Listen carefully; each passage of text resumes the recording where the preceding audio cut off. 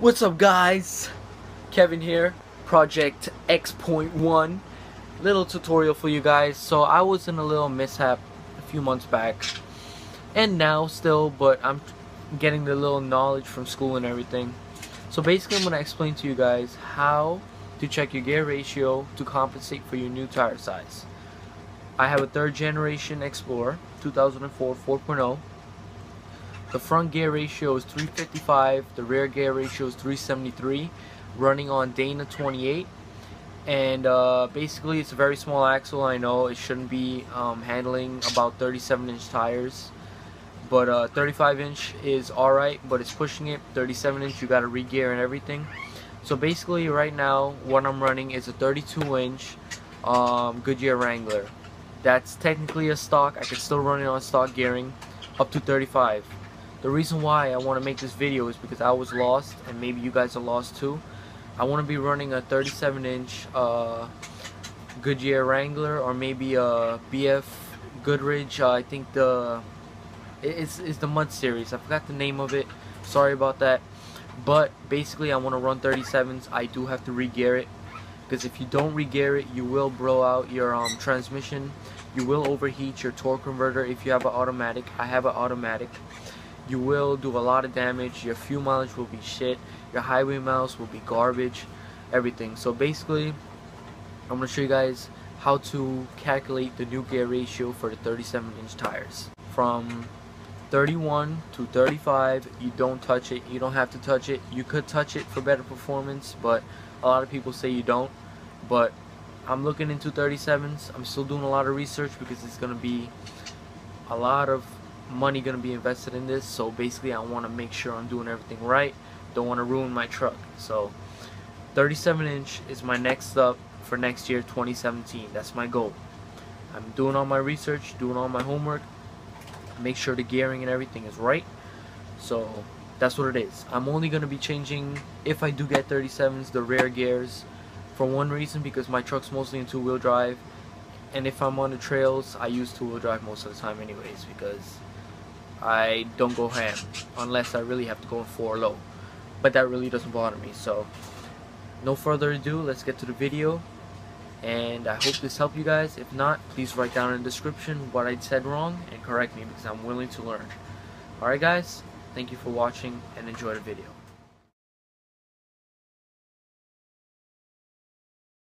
Alright guys, so I got mixed up because my bird was confusing me.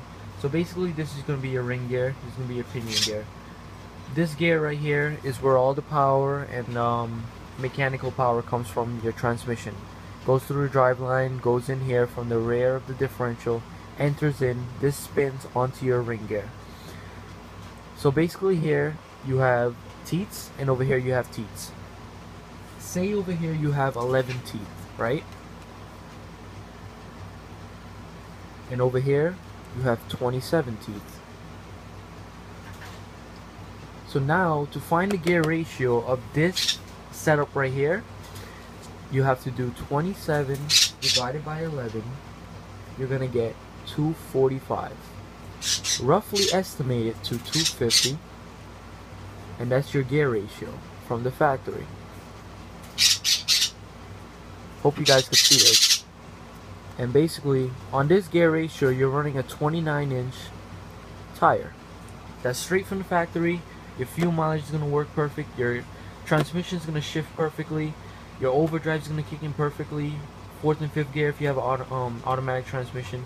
So this right here is not really the same numbers for my 3rd generation Explorer, but this is just the way how you check your gear ratio from factory. So your pinion gear has 11 teeth. Your ring gear has 27 teeth. You divide 27 over 11, you get 202. It's going to be in decimals, I'm sorry about that. 245. You roughly estimate it to 250. Then that's going to be your gear ratio. Now that's going to be 29 inches wheel diameter of the tire that comes with the vehicle from the factory. I want to run 37-inch tires. So now what I do to get that, I have to do 37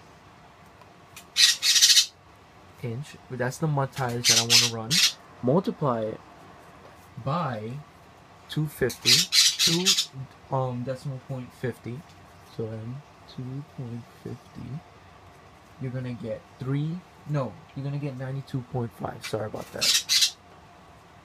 Now with that, you divide it by 29.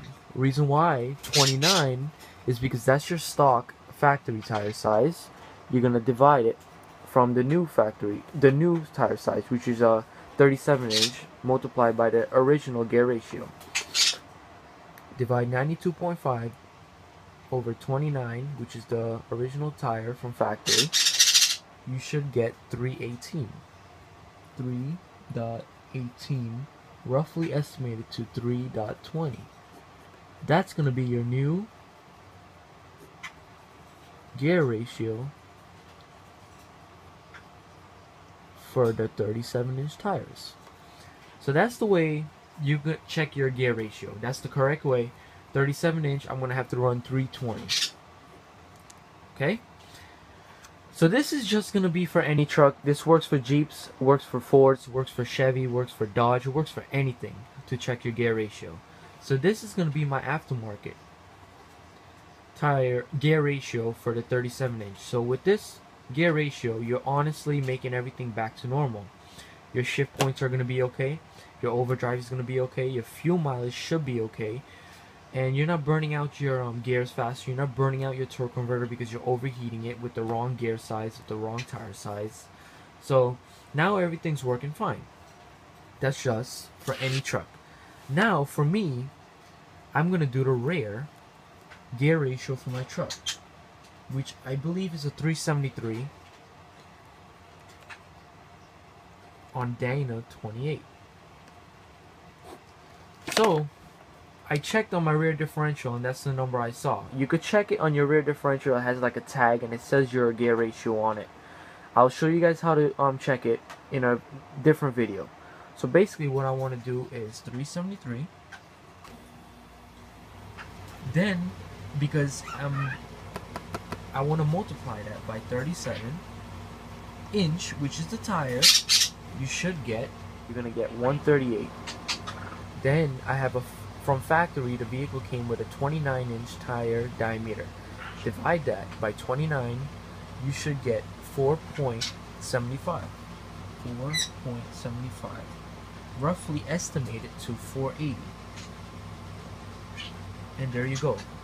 480 is going to be my new gear ratio to compensate for my 37-inch wheel diameter, my tire diameter. So that's the way you calculate your gear ratio to compensate for your new tire size. So I hope that video helped you guys out. I know it wasn't really descriptive, but that's how I know how to calculate it, how to check it with the science and everything behind it. There's a lot more to it, but that's the most simplest way I could explain it to you guys.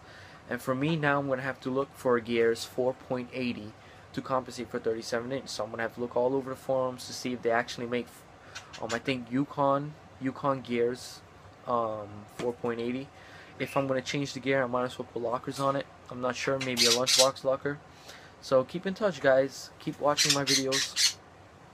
I'm doing more research on it. If it's going to be a lot of money, maybe more than $300 for gears and everything, I'm not going to be doing 37-inch. I'm sorry, guys.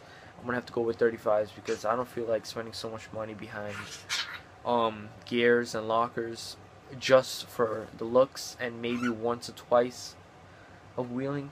So I'm gonna let you guys know about that. Thank you for watching. Subscribe and like. If I said anything wrong, please put it down in the description. I want to learn more about this. If I said anything wrong, again, write it down there.